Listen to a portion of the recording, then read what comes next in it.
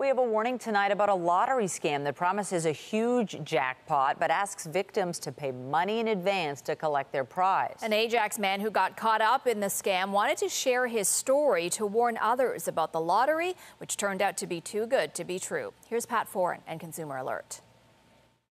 Last month, the man got a call out of the blue saying he had won $3.5 million, but he was told to collect his prize, he would have to pay certain fees and taxes. He handed over more than $18,000 before realizing it was a scam.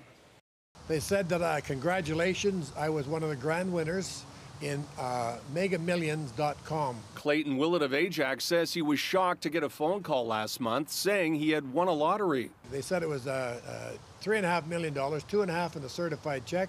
$1 million would be delivered by U.S. Marshals, and UPS was going to deliver the 2021 Chrysler 300.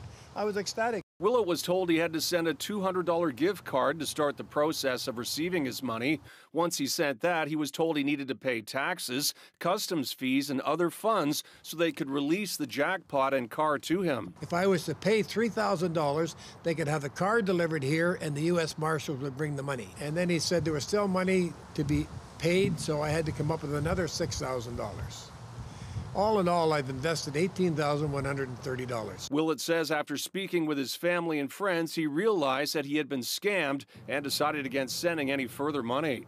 Some lottery scam warning signs include you're told you've won a lottery you've never heard of before, you're asked to make upfront payments to collect the prize, you're told it's for fees, taxes, or duties, and you're asked to provide your banking information.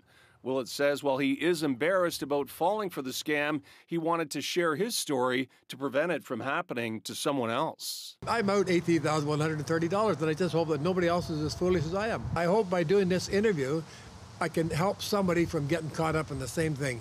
If you're contacted by email or a phone call saying you've won a lottery, you should never respond. If you do, you could end up on a scammers list and be targeted by other types of fraud as well. On your side, I'm Pat Foran. If you have a consumer story idea, email us at alert@ctv.ca.